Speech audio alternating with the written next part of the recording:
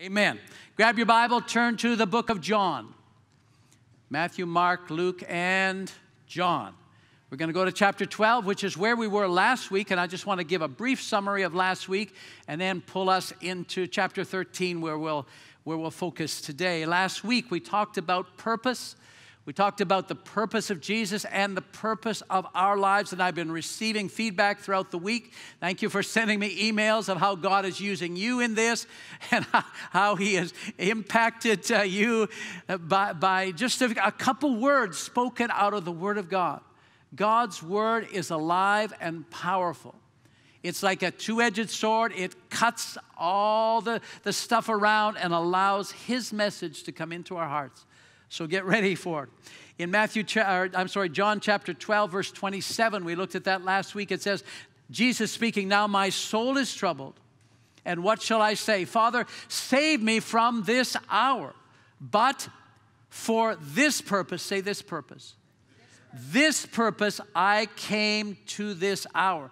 There's a timing from God to fulfill a purpose. That's what we talked about last week. The verse previous says, again, Jesus speaking to you and me, "If anyone serves me, let him follow me, and where I am, there my servant will be also." Well, we're not going to be with Jesus in heaven. Yeah, we are one day, but not today. But we are where He is in fulfilling the will of the Father. We can be there every single day. And then He says, "If anyone serves me, let him my Father will honor." So remember, God has a purpose for you. This is the time to start to fulfill it. Enjoy yourself as you do it. So now, let me go into chapter 13. And if you look at chapter 13, you'll see where it starts off with Jesus coming in. He says, let me just back up here. It says, "Now before the feast of the Passover, when Jesus knew that His hour had come, that He should depart from this world to the Father, having loved His own who were in the world, He loved them to the end." And then it talks about the supper. So this is the Thursday night before the Friday when He was crucified. And it's a powerful time. Imagine in your mind, if you can. He was aware of all that was going to transpire. Jesus knew the passion that was ahead of Him. He knew what was coming. He knew the betrayal of Judas. He knew Judas had already gone and made the deal, to get the coins, the money, to betray Jesus. He knew all of that. And yet He was there with the disciples, all 12, including Judas, were there. And that night. And they just walked all the way through the hillsides, through the dusty streets of Jerusalem, and came to their place of supper. Can you help me? I need somebody to help me on stage today. And who would that be?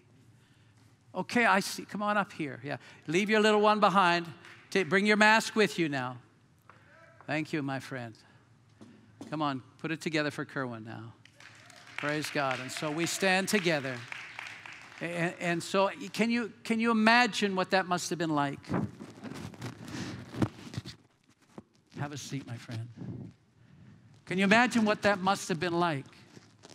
Jesus was there with His 12 disciples. He knew one was going to betray Him. He knew within hours he was going to be taken into custody forcefully, beaten, bruised. And yet He was there looking, listening to His disciples. And do you know what they were doing? If you read the expanded version of John chapter 13, it's found in Luke chapter 22. They were arguing with one another about who's going to be the greatest in the kingdom of God. They were talking about, well, I'm going to do this, I'm going to do that. They were boasting. And in the midst of that supper, Jesus did something very special. He took off his robe, his outer robe. Thank you. And He went to where His disciples were.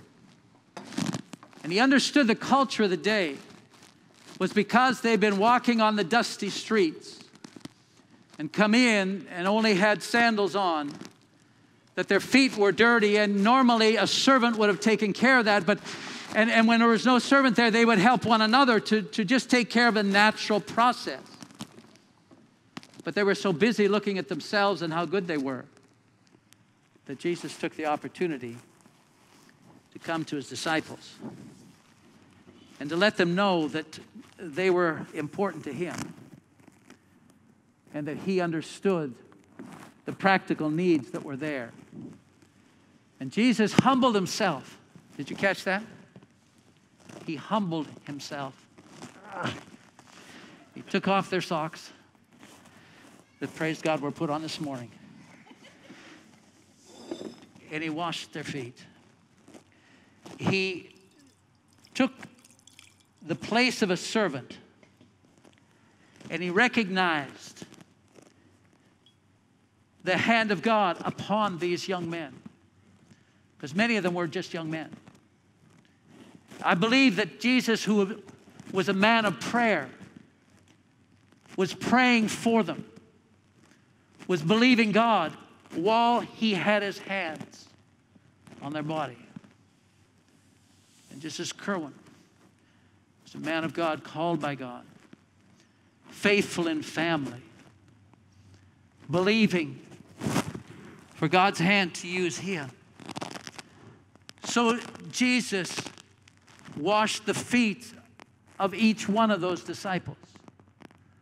Whether it was Peter, who often got himself in trouble by talking ahead of time, or whether it was John that was nice and close to him, or whether it was Thomas who needed help to believe, or even if it was Judas, he still humbled himself and washed their feet. So I pray for Kerwin. I pray, Lord, for your hand upon his life. I pray for his household, Father. I call forth the gifts of God from the inside of him that you've placed there. I call them into action and activity now in the name of Jesus. And Lord, I pray for safety over his household. We put a hedge of protection around them in the mighty name of Jesus. We humbly stand with him for your work to continue in his life. Bless him, Father, in everything he does. In Jesus' name, thank you. See, the Bible helps us understand that Jesus didn't come to be served, did he? He came to serve. He came to seek and to save those who are lost, us. He came to bring about his will in our lives. He came as a servant, as a man. He humbled himself and gave up all the glory that he ever had in heaven just to come to planet Earth so that he could help us. And now what did he say? He said, you've seen me do this. And now I want you to do it with one another, to care for one another, to serve one another, to stand together with one another, to demonstrate his love. I'll let you tuck it right back on. Thank you so much, my brother. God bless you, my friend. Thank you. Thank you. Thank you. Thank you. Thank you. See, this is real, friends. This is what God's called for us. I love what it says in Philippians chapter 2. It says this, let this mind be in you which was also in Christ Jesus, who being in the form of God did not consider it robbery to be equal with God.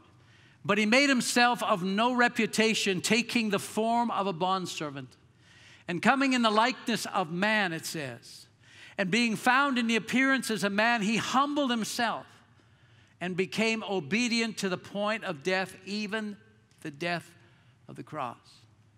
Can you see how important it is to have humility in your heart, to have a humble heart where you're not lifting yourself up? We're not thinking we're better than anybody else, but we're understanding that God is at work in us, has a plan for us, and wants us to cooperate with his plan. If you're still in John chapter 13, look at verse 14. Verse 14 says, and since I, your Lord and teacher, did you catch that? He was their Lord and their teacher, and yes, he humbled himself. Since I, your Lord and teacher, have washed your feet, you ought to wash each other's feet. No, I don't have bowls of water for everybody, and maybe at home you don't either. That's not the point. It's the heart, the attitude behind it. Do as I have done to you. I tell you the truth. Slaves or servants are not greater than their master, nor is the messenger more important than the one who sends the messenger. Point number one, humility is needed for every believer to please God. Are you ready? You ready to live that out? Amen. Jill, why don't you come? And how did he have an attitude of a servant? You know, it says, for God so loved the world. Love always motivates servanthood. And Jesus loved everyone. He didn't see one person different than another. He didn't pick out, well, you don't think like me, so I'm not going to talk with you. Everyone was equal in his eyes. It didn't matter if you were the richest person or the poorest person. God so loved the world. And as believers, as followers of Jesus, we need to be ones that love one another. But not just love one another in the church, but love everyone the way Jesus did. And we develop that by loving him first. Because the more we love him, the more his character takes over. The more his character takes over, that love will flow to others. It will flow to those ones that we couldn't in the natural easily love. It would flow to those ones that look different than us, dress different than us, smell different than us. It will override the natural senses, the natural thoughts, and the love will take over. In John 13, in verse 34, many of you are familiar with these verses. A new commandment I give you, that you love one another as I have loved you, that you also love one another. He repeats it. It must be important. By this, all will know that you are my disciples, if you have love for one another. You see, there is a focus on the love, that we allow his love, because you see, the natural love of life is determined by what you do for me. But his love overrides what you do for me. And it loves you despite what you do for me. It loves you whether you do anything or not. Because his love reaches out into the hearts of each and every person and sees the value in each and every person. Because each person has great value. Because he created us. And he created us as individuals to allow his love to flow. But you see, as we saw through this exercise, his love was moved by action. Love always has an action. Love never stands still. There is always an action that proceeds. And love moves us to service. When the true love of God overwhelms us, we are moved to service. And as we're moved to service, then we touch other people's lives. And God moves in them and starts to change them. But sometimes we get jealous. And sometimes we let the natural feelings come in. Because we step out in love. And we start to love. And we move in service. But then somebody seems to move ahead of us that we were helping. And we get pushed back. And we no longer want to love that person.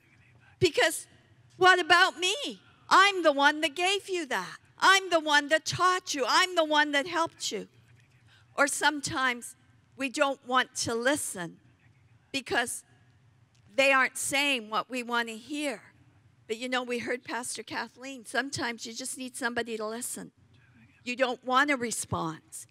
Love doesn't always tell people what to do. Love sometimes just listens.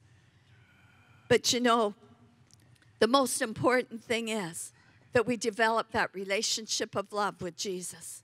Because the more we love him, the more we fall in love with him, the more we will love others. The more God will help us. And I found that even in situations where I didn't like the situation I was in, if I would draw on his love, he would let me see differently than my natural eyes were seeing. He would give me thoughts and words that would help the situation. You see, love goes beyond a feeling. Love moves into change. It moves into service that brings about God's presence and atmosphere. Love will change the atmosphere so that God can move. When we bring God's love into a situation, the atmosphere starts to change. Between services, Pastor Harrison was telling me that 15 years ago, he was talking to a man, and they became friends. And then all of a sudden, it was like the man just cut him off.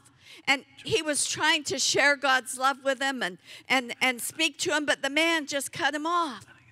And out of the blue, just recently, the man called him.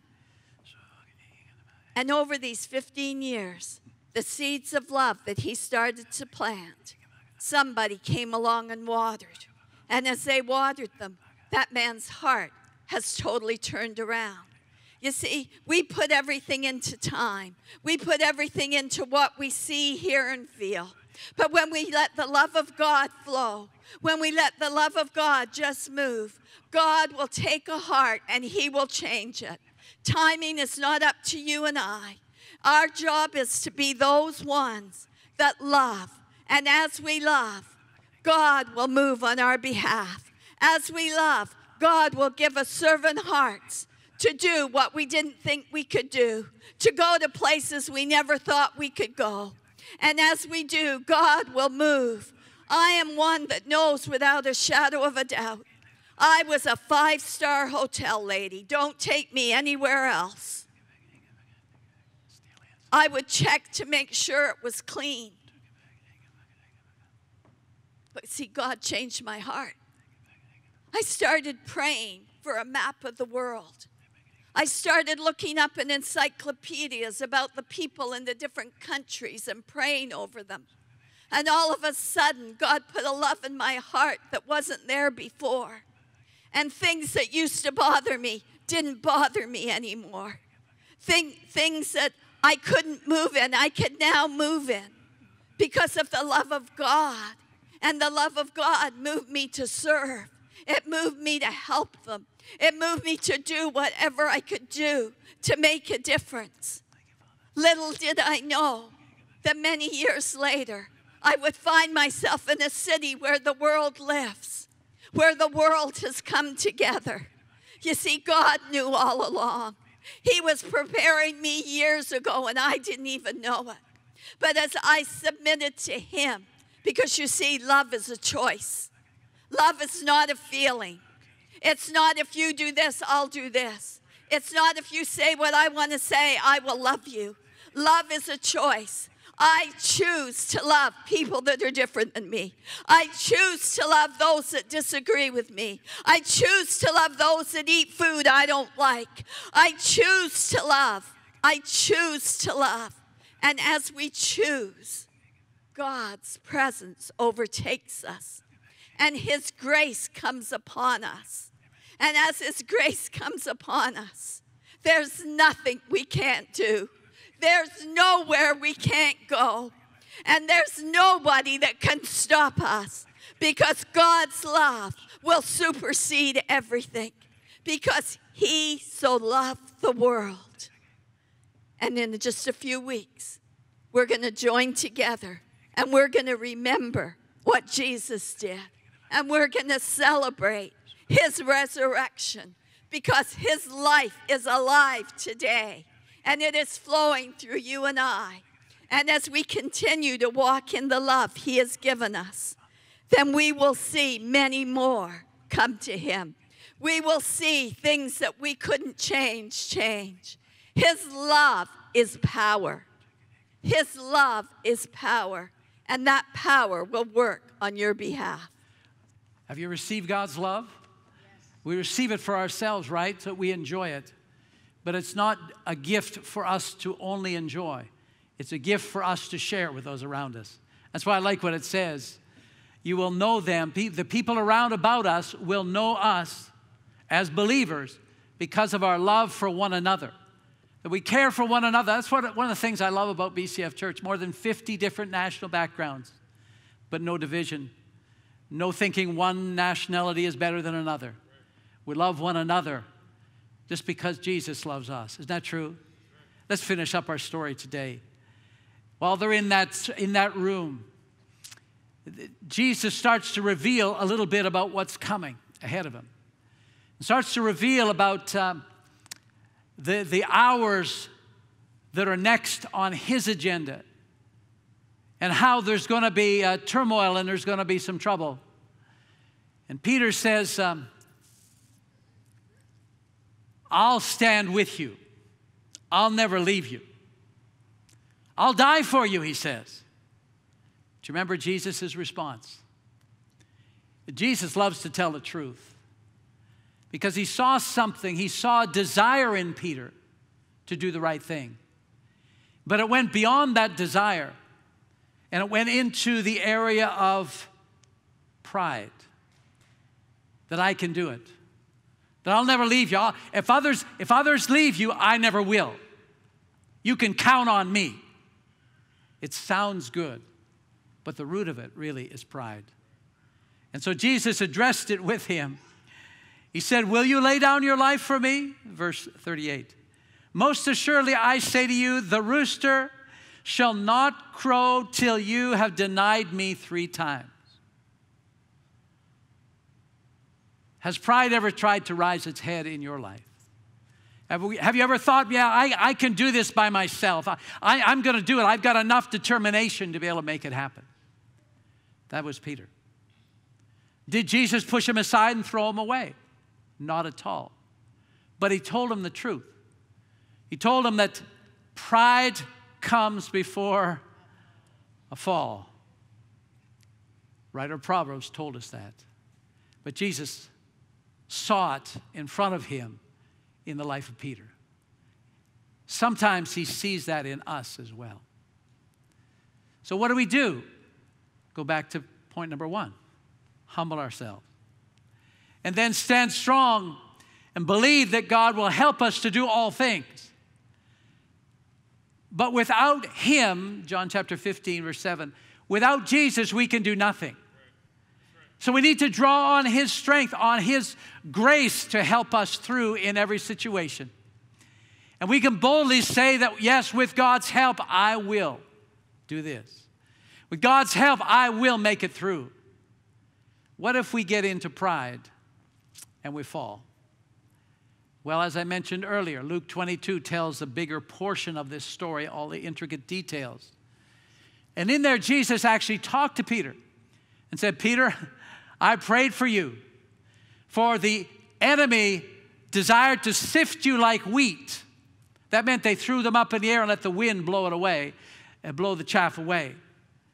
And sometimes the winds, storms of life are there and we feel thrown up in it. Satan wants to sift us to see what's real and what's not real. But Jesus said this, but Peter, I have prayed for you. What is Jesus doing now? Seated at the right hand of the Father. Interceding, making intercession for you, for each one of us. He's making intercession for us, praying for us that we will do what? That we will fulfill all that God has spoken about us. He's praying for you. But at the end of that verse out of Luke says, and when you're restored, Jesus' prayer did not stop Peter's pride, but it restored Peter. It brought him back. It brought him back into a place of humility. He said, when you're restored, strengthen your brethren. And so that's what Peter did. He stood up again, and even though he backed down to those little maidens on that tragic night, he still fulfilled his destiny as one of the greatest leaders the church has ever seen. That's what I believe for you, my friends. You may fall down. Rise up and stand up again. And repent. If you've been heading the wrong direction, turn around and go the right direction. Never let a failure stop you but let it bring humility so that you can stand before Almighty God and worship Him again and receive His destiny. Can we pray today? Father, we stand together as brothers and sisters nearby and far away. We stand with Brian, who's traveling. We stand with Pearl in her home. We stand with all of our friends here in house. Lord, we stand together in faith, believing that what you've done in the past, you continue to do today. You've called us to be like you, Jesus. You said that we're to grow more like you every single day. So, Lord, we humble ourselves before you. We surrender our will. We say, not my will, but your will be done. Do you say that? Go ahead. Not my will, but your will be done, Lord. But your will be done. See, we stand together in this. And then there may be a couple, there may be some here today who never ever surrendered your life to Jesus. Well, this is a beginning. This is a start. He believes in you. Maybe you've never believed in Him as a Lord. You've just known Him as a personality. But God wants you to know Jesus as a personal friend that would never leave you. And He's looking for you to surrender your life to Him today. Why don't you pray this simple prayer with me right now? You just pray it out loud. Others, let's help. Say, Heavenly Father. Heavenly Father. Yeah, right out loud. Heavenly Father. Heavenly Father. Thank you for loving me. Thank you for loving me. Thank you for sending Jesus. Thank you for sending Jesus. To die for me. To die for me. Take my sins away. Take my sins away. Allow me to have a relationship with you. Allow me to have a relationship with you. I believe in you, Jesus. I believe in you, Jesus. And I will serve you, Lord. And I will serve you, Lord. From this day forward. From this day forward. Amen. Amen. You know, if you prayed that prayer, we have friends online and friends here that can help you with it. They can give you a little hint, some hints on how to live it out. In fact, if you let us know online, we have an ebook that we'll send you that will really help you. If you're here in-house, we have one back at our VIP booth that we'll give to you as well. Because God wants us to serve Him with gladness every single day. Is that right? Thank you so much for being with us today. I trust that the Word of God impacted your heart just the way it did mine. Remember, if you haven't subscribed yet, you can do that right now. And then tell a friend so they can join us and be online with us each week. If you'd like to help us be able to continue this ministry around the world, you can do so by clicking the link below. And I believe God's going to bless you as you bless many others. Have a great week. God bless you.